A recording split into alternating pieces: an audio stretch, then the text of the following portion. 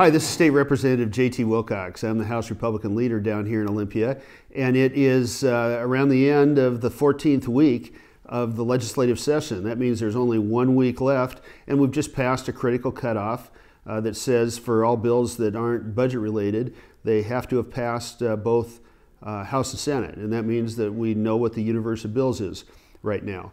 We've had some critical late night debates this week, and I want to tell you about a few of those. First, there is the bill that says that if a child runs away from home and is seeking gender or reproductive therapy, the state can take that child, put them in state care, and not tell the parents.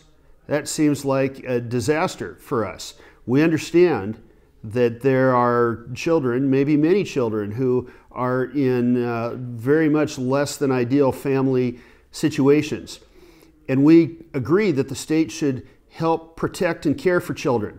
But the idea that a child might leave an otherwise happy home because of a bad week or a temporary disagreement and essentially disappear is deeply destructive and wrong. Families are the best place for children, and to fail to distinguish between a functioning family and a family that isn't, and leaving the state in charge with no recourse at all by the family is absolutely wrong.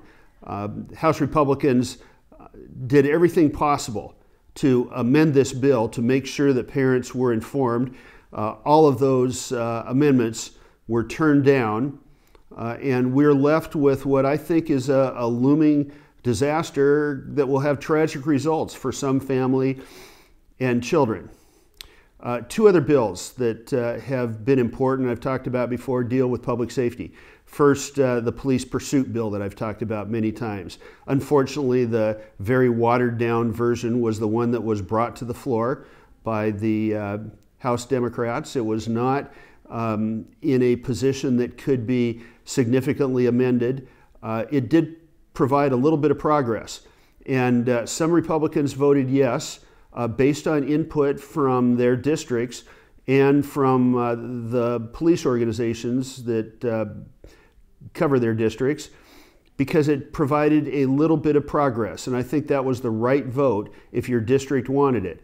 Many of us were no, and that was important because it's critical that we let Democrats and people in the state of Washington understand this isn't enough. There is a lot more that has to be done to keep all of us safe, and next year we have to go right back to work restoring the ability of police to give chase, especially when it comes to things like car chases, car thefts that are inherently dangerous and are parts of many other crimes.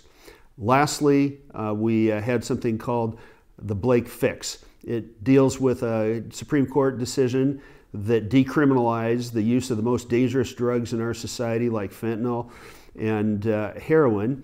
And House Republicans have said consistently that we need to at least make those gross misdemeanors so that the criminal justice system can be part of a solution. No one thinks that you can solve addiction with the police or criminal justice, but to take them off the table means that we would be abandoning many people that otherwise might be helped and survive.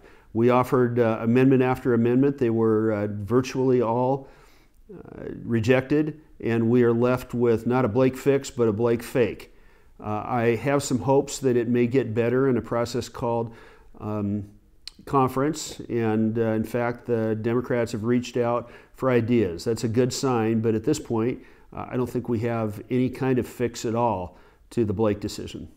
Thanks very much, and I'll see you next week.